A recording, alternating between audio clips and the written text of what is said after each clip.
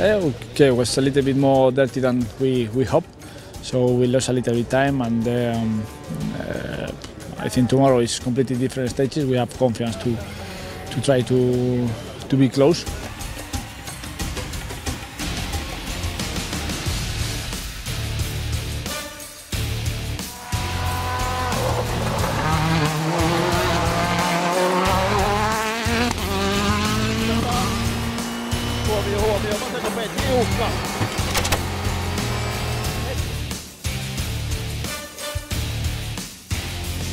Okay, even though we do all the testing, but then when you go to a new stage, and in a way I'm always a little bit too cautious when it's really fast and there's a corner where you cut and there's a little bit dirt or gravel.